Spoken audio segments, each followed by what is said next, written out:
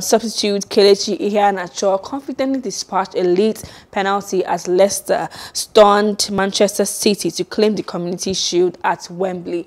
The meeting of last season's Premier League champions and FA Cup winners was absorbing in parts and looked to be heading for penalties, but Iheanacho struck from the spot into the top corner with a minute remaining after being tripped by Nathan Ake.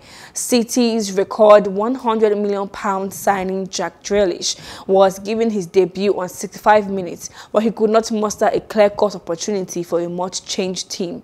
Ilkay Gundogan saw an arrowed free-kick superbly tipped over the crossbar by Kasper Schmeichel, and the German midfielder also blazed over a first-time effort from 10 yards out. Striker Jamie Vardy was bright for Leicester but could not find a way past City goalkeeper Zach Steffen, who made a stunning reaction save to deny the Englishman.